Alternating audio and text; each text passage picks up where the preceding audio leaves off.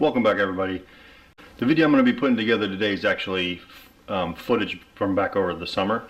I unboxed and put together a respirator for when I painted my garage.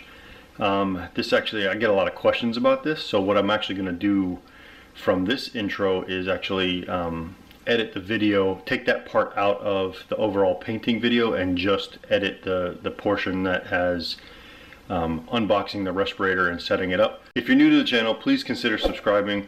I post videos pretty much weekly, sometimes a couple times a week. Anything from fixing things around my house to fixing my cars, that kind of stuff. So if you like what you see here, consider subscribing and follow along on my journey. Alright, let's get into the video. Alright, so unboxing this, you get 2 pod filters, a set of instructions, and then this mask. Now what you want to do with these masks, I'll put these filters on here in a second, but what you want to do with these masks is it has a lower section and then it has an upper section that goes around the top of your head. First part you want to do is undo this clip. You can just leave it clipped and then put it around your neck, but I like to unclip it. Clip it around the back like this, that way it just kind of hangs.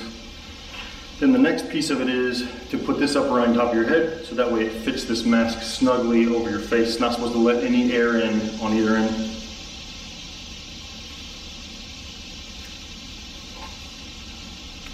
Make sure I got this strap in the right direction here.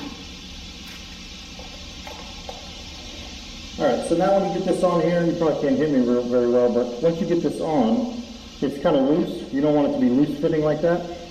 It provides these little pull handles. You pull these handles tighter so that way it fits snug around your mouth like that. So you can barely hear me now. I don't have the pod filters in either, but you want it to fit like this. So basically you want it to fit nice and snug around your face. That way it creates a seal and everything is forced through these pod filters. That way everything's forced through these pod filters so you can breathe clean air. So next thing you want to do is unwrap these.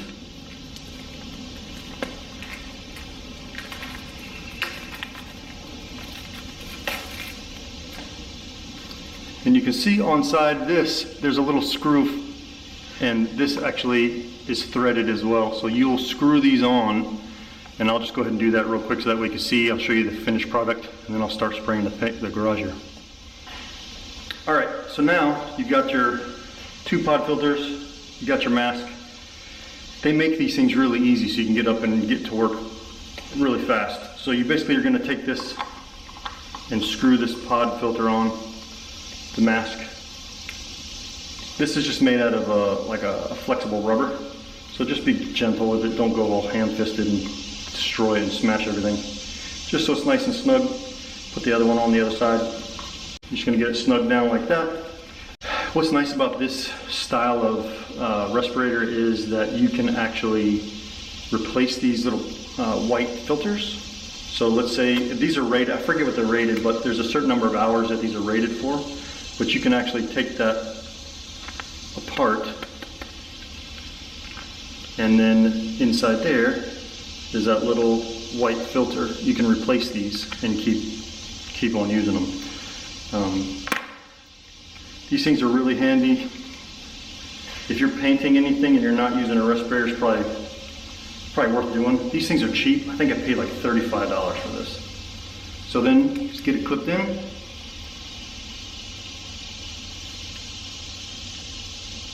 Pull it up and over. Get it cinched down.